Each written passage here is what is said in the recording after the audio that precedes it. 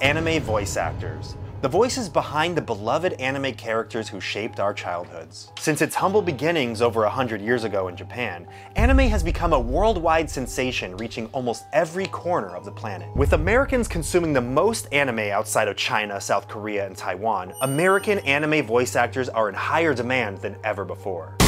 My name's Anthony Padilla, and today I'm going to be sitting down with some of these anime voice actors to learn the truth behind these faceless voices we hear every day. How disappointed do these American voice actors feel when fans opt out from hearing their voice in favor of subtitles? Are these voice actors fans of the animes they voice, or is it just another day job? Is being part of an industry with such an intense fandom a blessing or a curse? Hi, Cedric! Hey, what's up, man? How you doing? Hey, Ryan! Hello! Hey! Griffin! Hey! Thank you so much for coming out and teaching me about the wondrous world of anime voice acting. Happy to be here. What do you consider yourself? Anime voice actor? I consider myself just actor. Just because, actor? Yeah, because I also do on-camera work. Actor who specializes in characters for animation and video games. An actor that can do it all. An actor that can do it all. Do you know how many animes you've voice acted in? I have currently done 3. I don't know, 15 or 20? Maybe a handful. When I first started out, I did shows like One Punch Man and Hunter x Hunter. I did a show called Charlotte. And then more recently, I've done 2 anime films, one called Fireworks and one called Gundam Narrative. Gundam Wing! Gundam, yeah. My first official anime was Hunter x Hunter, and the one I'm on now currently on Toonami is The Promised Neverland. A lot of people know me for ReZero, and then a lot of people know me for Hunter x Hunter. Can you give me an example of what that voice sounded like? Yes, thank you very much for having me, sir. Oh my God! That's kind of You just transformed into a different person. We're in a field I created, and you won't be able to leave. Not until you touch me. You have 8 hours. All right. Yona Basta, Narrative Gundam. Here I go! Oh, that was so cool! I felt like I was there! He's like if at 13, I had stayed really sad and emo. You just imagine that G note constantly being played. Yeah, exactly. How did you first get into voice acting? I found out about this studio in Los Angeles called Bang Zoom. When they go to Anime Expo, I would go to their booth and say, "Hi, I'm Cedric, you know, nice to meet you." I would bring over cookies for holidays and... So you pestered them until they let you voice act for them? Yes. What was your reaction when you found out you landed that first big anime role? I always cry. You cry? Yeah, everything makes me cry. I cry when I'm happy, I cry when I'm sad. I'm just like always about to lose it. I was in my car and I think I immediately started screaming. I was like, oh my God! Now it's time for a segment I like to call Sub vs. Dub! Oh. So sub versus dub is the argument, how is it better to watch anime with subtitles in the original Japanese or with English voices? I guess some people think that, you know, dubbers, like we don't really do our homework or, you know, like we're just copying a performance. I have no preference personally. There are shows that I watch dubbed, there are shows I watch subbed. I mean, there are elitists out there who say, I only watch it in the original Japanese version with subtitles. Right. That English dub. And that's totally fine, you know? I mean, that's an extreme opinion, but it's not any of my concern. I don't think you should compare the two. It's just to broaden the appeal to another audience, because, you know, some people don't want to read subtitles, so this is for you guys, you know? Does it ever hurt your feelings when people say things like, I only watch the sub version, these dub versions are... Yeah, it does hurt, because we really do try our best. What are some of the unnecessary noises that they might make you do in an anime performance? We have to make so many sounds because whenever you turn your head or so much as twitch your eye, it's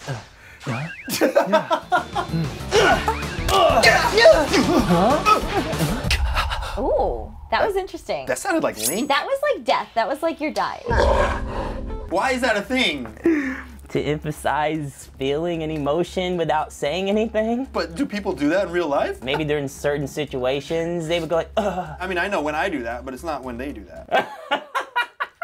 Do you ever find yourself accidentally doing your anime voices in real life? I was at 7-Eleven last night, and we had just watched this anime, and me and my friends were like, all like the male anime protagonists have that like same voice. Oh yeah. Where everything's like right here. Really intense. Wait, vitamin water has a blue Slurpee. 50% of the calories. Who would do this? Joyce wants to know what your deepest and highest voice is. My highest would probably be like, oh, like right in here, like very little. The highest voice is probably like this. Oh boy. It's a falsetto voice. I would say this is like a little mouse character. I can do sort of like young, like 13-year-old characters. Like, I don't know, guys, we should probably follow the rules. And oh, that guy does not have pubes yet. Not at all. Yeah, low. I don't know. Whoa. How low can you go? I can do one of these voices. You're like a sensei. Like a sensei. Or I can do something like this. That's a very scary villain. The deepest voice is like this, you know? Damn, what kind of character is that? You're a husky man, you know? Yeah, man. And I'm singing to you, baby. Ooh, I want to see that anime. I'm feeling things I haven't felt since I was 14. What do you do to prepare for an anime voice role? I watch the original Japanese, look at the wiki page of the character to see the backstory. And I do a tongue twister beforehand. Like what? Red leather, yellow leather, red leather, yellow leather, red leather, yellow leather, red leather, yellow leather. Red leather, yellow leather, red, yellow, leather, leather. Red leather, yellow leather. How would your younger self react to finding out that you would grow up to voice anime? I would be amazed. I don't know if I would believe me. He would be super stoked. I have to remind myself every day that, like, right, you know, you are living your dream. I don't know, I feel like, you know, there's a lot of voice actors, we never truly grow up. We love cartoons and anime and video games. We get to play for a living. How is anime voice acting different than other voice acting? Anime voice acting, of course, you're doing two picture. So you have a TV kind of in front of you with the picture and you're actually doing it as you watch. So you don't get a chance to improvise? No way. Anime is very much, you know, you go line by line, or what we call them loops. So basically what we'll do is, if we have a line, we'll preview it first in Japanese, and then they give us these things called ADR cue beeps. They're these 3 beeps that go beep, beep, beep, and then where the 4th beep would be, that's where you come in. So it could be beep, beep, beep. Why is that hot dog so much money? Do you watch the series that you voice as a fan, or more to like see your own work? I love the shows that I'm in, but I do kind of keep rewinding to my part so I can see like if it sounded good. Because when I first watch something I'm in and I hear myself, it sounds horrible to me. And I'm like, ooh, wait, let me rewind. Everyone sounds good, but when I hear myself, I'm like, ooh, why does my voice sound louder than everyone else's? No, dude, I mean, I run into that too. Like whenever I'm part of an ensemble cast, like YouTubers react. And I watch that, I'll see my parts and I'll be like, why am I so horrible? Is that artist mentality. Does it ever get in your head when you watch those clips hundreds of times and you're not pleased with yourself? Yes, because I'm like, I know I practiced and I did the research beforehand, but why does it sound like this? What's the most uncomfortable thing about anime voice acting? Sometimes the strain can be something you gotta be careful of. I mean, this is the moneymaker. What do you think the biggest misconception about anime voice acting is? That we don't watch the original Japanese. We're putting our soul into this character. We want to give justice to the source material. So I get like a lot of questions like, do you do acting too? It's like, what do you think I'm doing? We get that a lot. Or do you do real acting too? Real acting. Yeah, we get that a lot. How do you feel about that?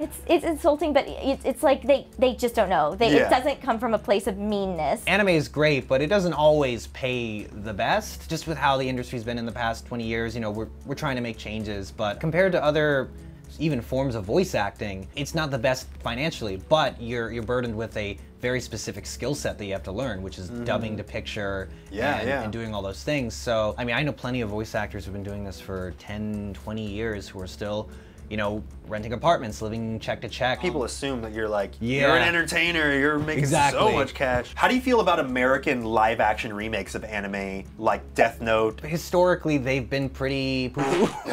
Josh, such harsh words. I don't think we're quite there yet. Detective Pikachu was cool because I think, again, they took what was there and kind of ran with it. It was definitely the right direction. I think so, yeah. So I'm excited to see what happens. Why do you think anime is more successful now than it ever has been before? With the internet, people were able to figure out like, hey, I like this too. Before, people were talking all the time online. People that liked anime felt isolated. They thought, I like this weird thing that no one at my school likes. Lillian wants me to ask, why you think there are so many female actors that voice boys in anime? Hey, I'm Sarah Natasheni and I play the voice of Ash Ketchum on Pokemon. Okay, so here's the thing.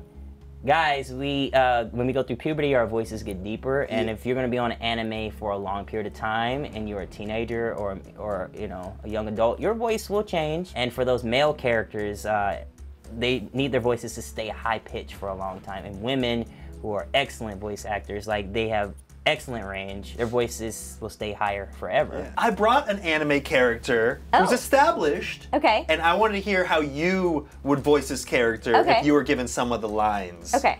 Just fresh. Just act like you don't know who this anime character is. Okay. Well, it was good while it lasted. We killed some boredom, didn't we? We did some various and interesting things. I am Sailor Moon, the champion of justice. In the name of the moon, I will right wrong and triumph over evil. And that means you! Pika, Pika, Pika, Pikachu! Yo, Pika, Pika, Pika! Pikachu? Ryan Reynolds, you're casting Detective Pikachu too. Yes! You should subscribe to Anthony Padilla, or the world will meet its terrible fate.